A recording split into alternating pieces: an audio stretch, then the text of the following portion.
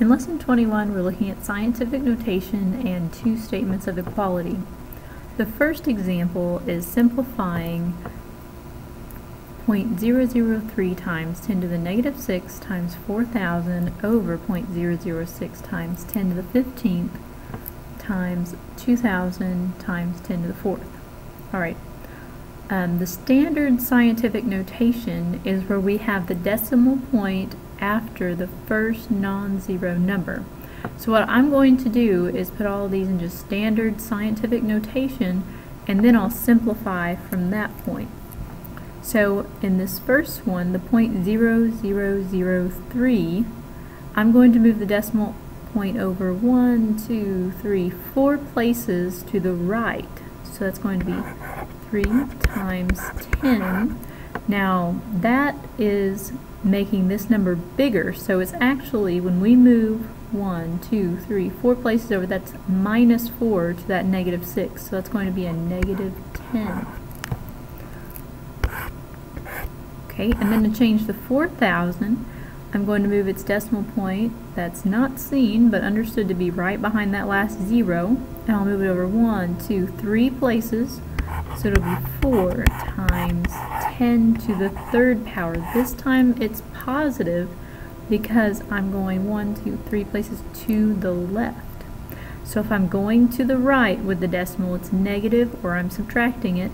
If I'm going to the left, it's going to be positive. Okay, then on the bottom, I'm going to have 6 times 10, and we're going 1, 2, 3 places over, so I subtract 3 from 15, and that is 12. Okay, on our other one, I'll have 2 times 10, 1, 2, 3 places to the left, so I'm adding 3 to 4, so that's how I'm going to get 7. Okay, from this point, I'm going to go ahead and just simplify on top and bottom. So 3 times 4 is 12. And then I add the powers of the 10. So negative 10 plus 3 is a negative 7. And then on bottom I have 6 times 2 is 12 times 10. Add the powers, 12 plus 7. So that's 19. Okay. Now I divide the 12s, that's 1.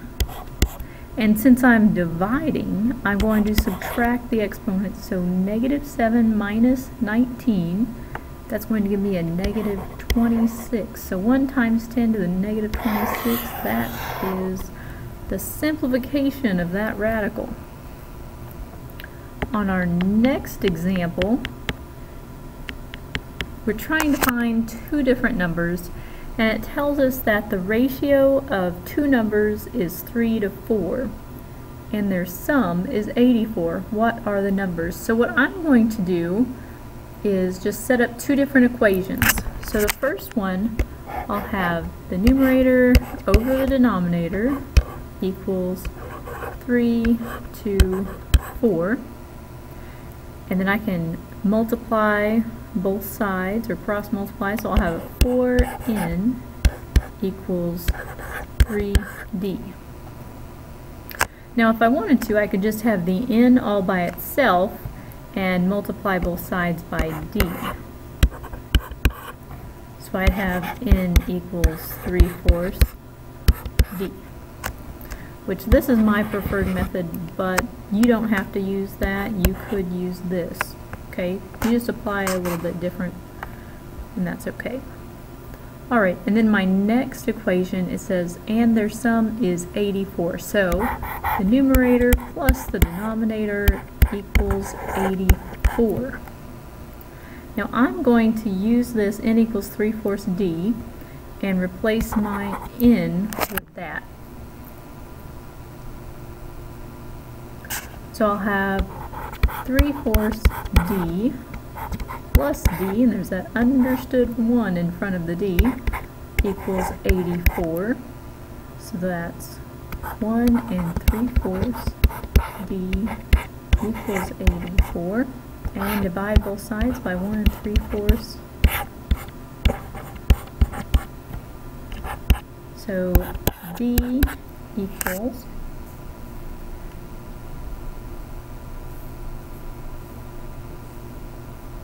48, and my n equals 36. Because if I plug those in, say to this equation here, I would just have 48 plus n equals 84.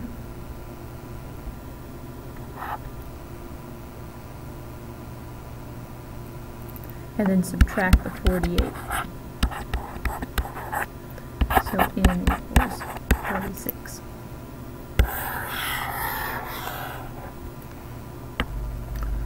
And our third example is another example of finding two numbers. This time we have the sum of the two numbers is 128 and their difference is 44. What are the numbers? Now you can use any variables that you want. I'm just going to say x plus y equals 128. And then I'll say x minus y equals 44 because the sum means addition and difference means subtraction. Then I can just add these together and that will eliminate the y's because they already have a positive 1, negative 1. So when I add them together it'll give me 0. I'll have 2x equals, and we'll add these together. Let's see, that's going to be 12, 31, 7. So 172, divide that by 2. So x equals, let's see, that would be 8, 1. So 86 is what x equals. But we also need to find what y equals. So I can plug that in to either one of those equations. I'll just use the top one. I'll have 86 plus y equals 128. And then just subtract 86 on both sides. Y equals, that's 2, so 42. Okay, and so we found the two numbers.